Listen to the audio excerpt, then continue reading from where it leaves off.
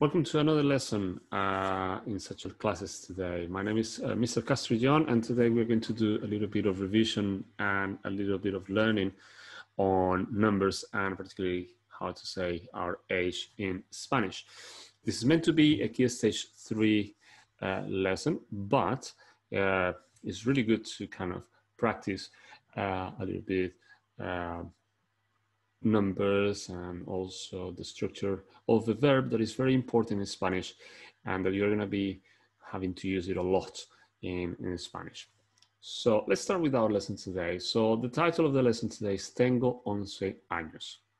So we're going to be learning that. We are going to be doing a lot of work that has to do with that verb particularly. Okay, so just Tengo 11 años. So what are we going to learn today? Well, we're going to revise numbers from 10 to 20. We're going to learn how to give our age in Spanish, and we're going to practice tengo, tiene, tienes, and tienen. All these 4 words are very important to us in Spanish, and they will be very common to you, and you will have to be very proficient and familiar with these words in Spanish. En español, hoy vamos a repasar los números del 10 al 20. Vamos a aprender a dar nuestra edad en español y vamos a practicar I am and his, she's, you are, they are. Good. So let's start with our lesson. So we all know our numbers from 1 to 5. 1, 2, 3, 4, 5, 6, 7, 8, 9, 10. Remember that the pronunciation of the Z and C in Spanish, particularly when it's CI or CE, will vary slightly from one country to another. So for example, in South America, cinco is going to sound cinco, as I'm doing it now. But in Spain, it's going to be more like cinco. So always be aware that the pronunciation is going to change slightly. It's not going to be massive, but there is a bit of a difference there. Now, what happens with all the numbers? Like these ones, 11, 12, 13, 14, and 15, and all the way up to 20. Well, we have the first 5 after 10. So the pronunciation is like this: 11, 12, 13, 14, 15. I want you to notice the end of each one of those. The last 2 letters are always CE. So if you are able to remember the first 2, everything is going to be much easier. So for instance, for 11, just remember that is 1 CE. It's a C in the middle. Or if you want to remember it in a different way, you can remember once, and then you need to remember it again. Just remember it once. And remember that the pronunciation is 11, 12 or 12, 13 or 13, 14 or 14, 15 or 15. But what happens with the next 4, 16, 17, 18, and 19? Well, there is something really interesting that we do in Spanish, right? We actually say 10 and the number. We say 10 and 6, 10 and 7, 10 and 8, or 10 and 9, which is very simple for you to remember, for everyone to remember. That said, we do apply a slight change to the spelling when we write it down, but the pronunciation is going to be exactly the same. So it's basically because we say the word very fast. So for example, 16 will be 16. 17 will be 17. 18 will become 18. 19 will become 19. Now, from then onwards, we have the word for 20, which is 20. Now, I want you to be very aware that these numbers require a lot of practice on your part. Why? Because we do this combination here of IE or EI. So my suggestion for you is always practice the sound first before trying the actual long word. For example, E, E, and then you'll be able to do die, die, die. And the same here, A, A, A. Because these words with so many vowels, like I and E, tend to be very confusing for us in English. And we don't want that. We want to pronounce these words really well. And my suggestion is always do it slowly. And then you can actually increase the speed of your pronunciation. So for example, you can say 16 until your brain gets really familiar with the pronunciation of the word. So let's try a little bit. How do you say? ¿Cómo se dice? 1. 5. 5. 11. 11. 12. 20. Oh, sorry, that's 20 there. 16. 16. 3. 14 will be 14. 2. 2. 17. 17. Long words. Good one. 8.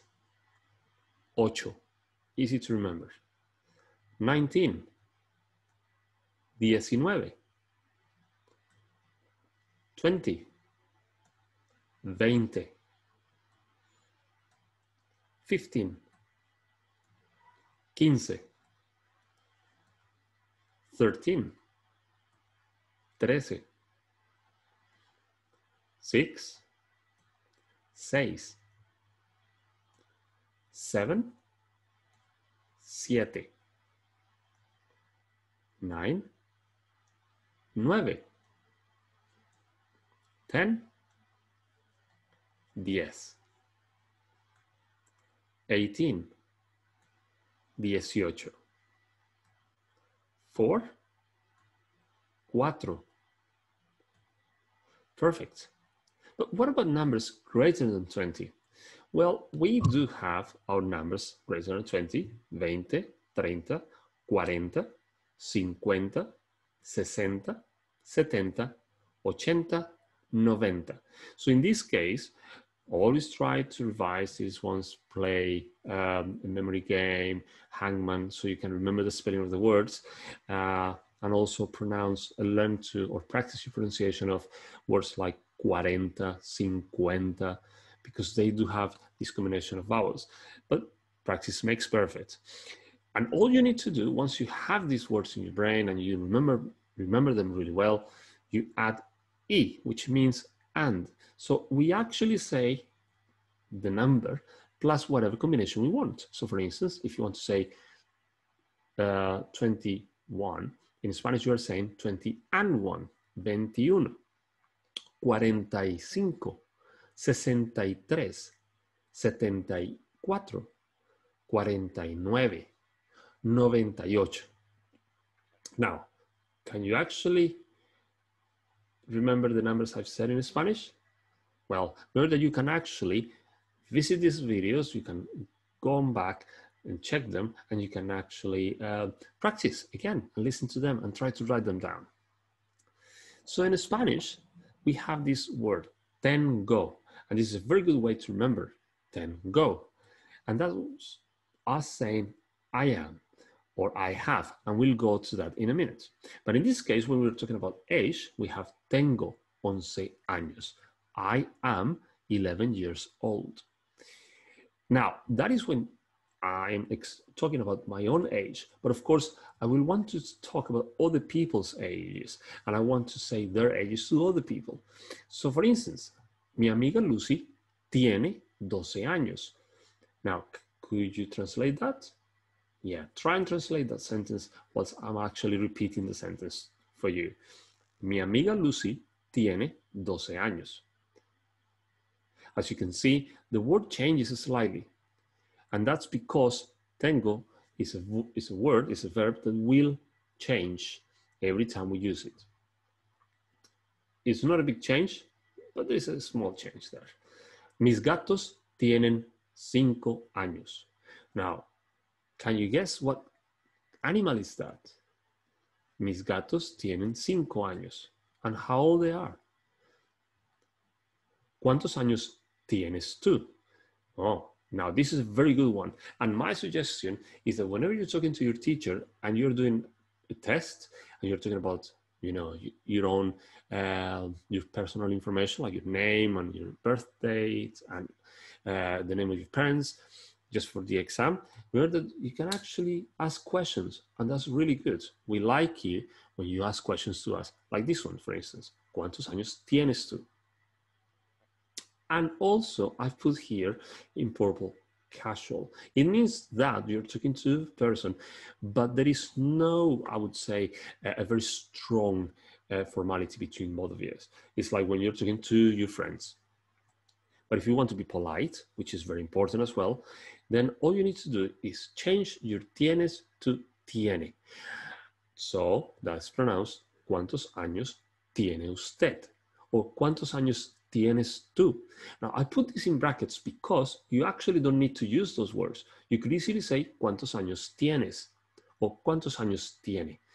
And we in Spanish understand what you mean because the way how the verb works in Spanish makes it easy for us to understand what you mean.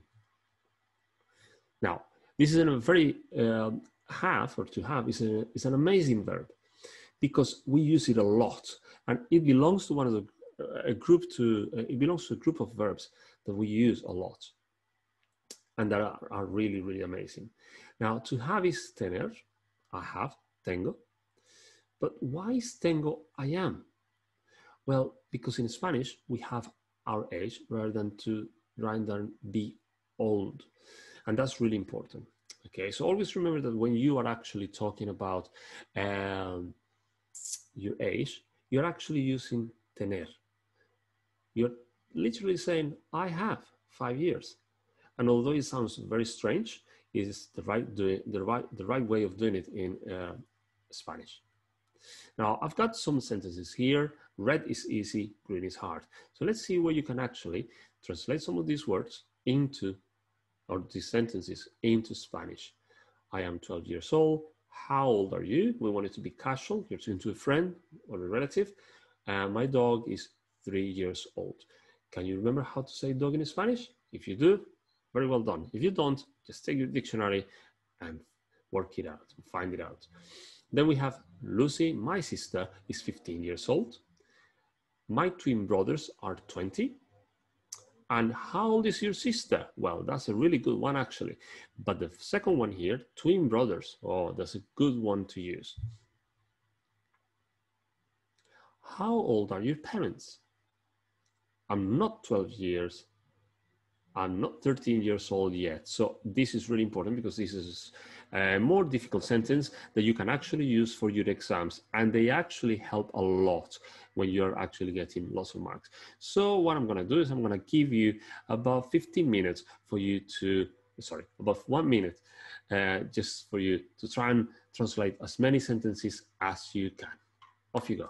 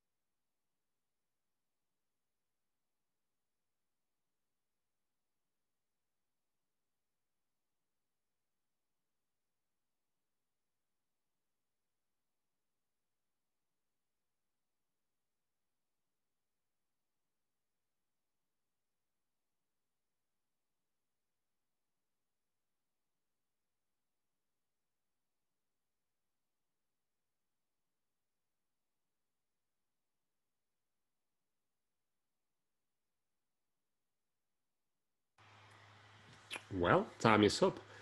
How many sentences were you able to translate into Spanish? I hope you've done most of them, if not all of them. Now, some of those ones, particularly the last 3, are particularly difficult, but it's only because we need the language or the vocabulary that we are learning, and that's really important. Always remember, you are learning, and when you learn, you will find lots of interesting and difficult or challenging things to discover. Right, now let's see what the translation for these sentences are. I am 12 years old is tengo 12 años. How old are you? Casual would be ¿cuántos años tienes? Now I want you to notice this little symbol here, right? That symbol is when we open our question and we are writing it down. In English, we don't need it, but in Spanish, we tend to use it. It's really important when you're writing a question in Spanish to include that symbol. Mi perro tiene 3 años de edad. Now, the word for dog in Spanish is perro. Now, that double R is always that R sound. So remember to practice that sound because for many of us, it's not easy. And we had to actually practice a lot. Perro. Mi perro tiene 3 años. I put the edad in brackets because you can actually leave it out. You could easily say, mi perro tiene 3 años. And we will understand that you're talking about your dog's age. Lucy, mi hermana, tiene 15 años. Now, hermana is sister. Can you remember how to say brother in Spanish?